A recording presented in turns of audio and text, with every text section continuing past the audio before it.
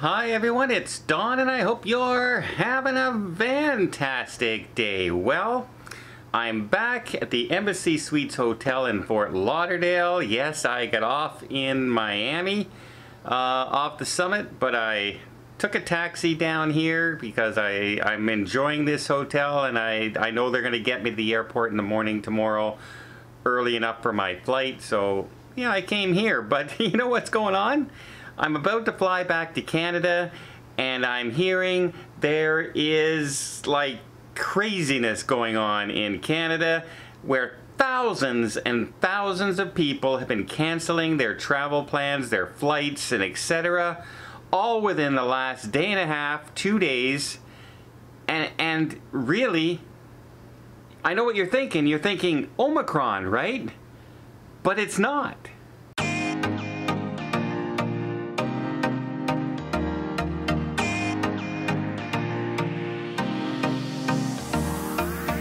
That's right. A couple of days ago, the Canadian government issued a statement saying that they may be changing their international travel rules very shortly and re-examining the borders between Canada and the United States.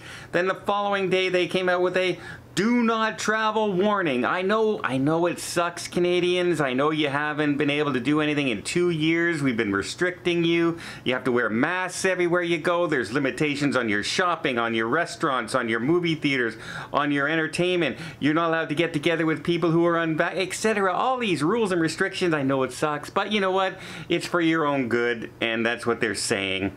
And now they're saying, do not travel. We recommend you don't travel. And you know what? We may have to institute some more travel restrictions in Canada, where we may be looking at that 14-day quarantining again. We may be looking, and that's even for vaccinated people. Remember when they told you if you get vaccinated, you don't have to think about that kind of stuff anymore? I mean, United States, you don't have to quarantine. UK, you don't have to quarantine. Canada, you may have to quarantine again because, I don't know. But people have been calling the airlines and just canceling their trips, their Christmas holidays, their New Year's holidays with friends, family, any vacations they had plans, trips to Disney World, cruises. They've been canceling it all, and not because they're afraid of the Omicron virus. That's right. They're not afraid of the Omicron virus. They see the numbers. Again today, I cannot stress it enough that 6 weeks ago in Ottawa, we had 20 cases a day of the virus, and we had 7 people in hospital. 2 people in ICU at the time. We're up to 199 cases a day yesterday in Ottawa, and still only 5 people in hospital and nobody in ICU. So cases have been going up, but nobody's going back to the hospitals and no one's getting sicker. So people see that and they're going, what's going on? What's the panic? But the governments don't see that. They're just listening and saying it could get worse. It could get worse, so we're going to institute all this just in case. And people are not worried about the Omicron virus. They're worried about what their government's going to do and cause them to do. Are they going to miss work when they come back? Are they not going to get paid when they come back?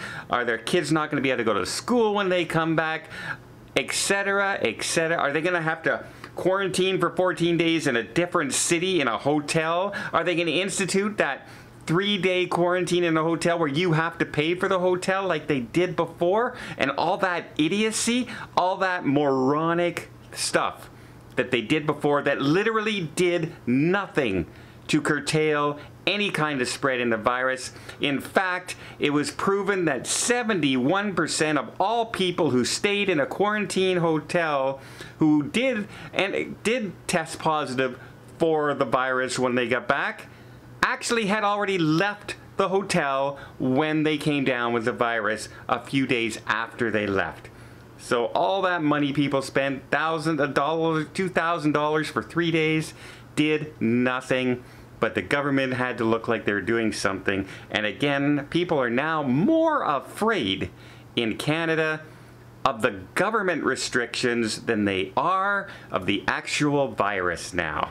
And people have finally started speaking up. The Institute for Travel Agents, the International Travel, WestJet chairman have all come out and said, you know what? This makes no sense whatsoever. You're not even basing it on your own science. You're saying you have travel restrictions and you may quarantine air flights from the United States, but people can still drive back and forth across the United States without those restrictions. So, yeah, it's a mess right now in Canada, everybody. It's an absolute mess, and I get to fly back into that tomorrow. Yay. Doesn't that sound like a fun thing? Doesn't that sound like fun? Let's head back to these kind of restrictions and everything that they will be announcing by tomorrow also in my province, Ontario. I guarantee you they're going to start announcing restrictions on get-togethers, restrictions in stores, restrictions in restaurants, early bar closing, early restaurant closing, no bans after 10 o'clock, no alcohol after 10 o'clock, etc., etc., etc. Even though there's absolutely no proof of anything being worse than it has been in the past 6 months. But hey, that's government. And so, Merry Christmas. We were hoping that 2022 might look like something a little different, and the way our governments are reacting in Canada right now, it looks like it could be worse than 2021. I didn't think it would be possible.